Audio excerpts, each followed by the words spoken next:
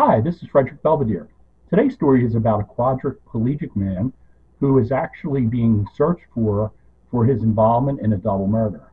Police state he moved back in with his parents recently because of financial issues he was having with his wife that caused them to get divorced. Both his parents were found dead in the home after his mother did not show up for her teaching job the next morning. Although police are saying he's only a person of interest and not a full suspect at this time.